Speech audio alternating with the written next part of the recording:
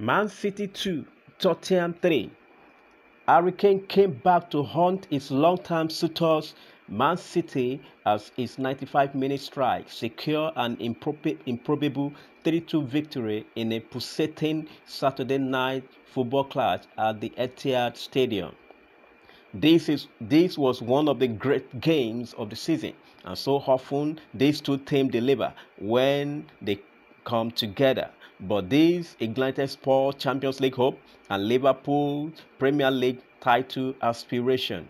Kane was City's chief tormentor from the start to finish, setting up Dejan Kloveski opener with his brilliant direction of City's high defensive line in the 4th minute. Ike Gundogan would deservedly level matters at 33 minutes, but having withstood heavy pressure upon the restart, it was Kane who delivered again.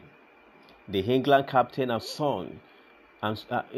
met Son's cross to finish expectedly across his body at 59th minute, and he might have had a second when he beat Henderson inside the near post, but Kloveski was ruled offside upon VAR review in the build-up at 74 minutes.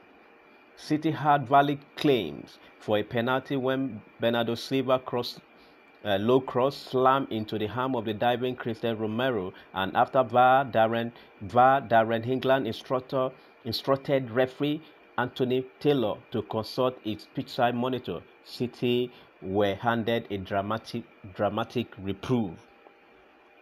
Riyad Mahrez dispatched his penalty with envelope high into the net in the 92 minutes, but Kane will have had the final say to spark wide scene in the away end as the striker crossed into the net from Kloveski cross.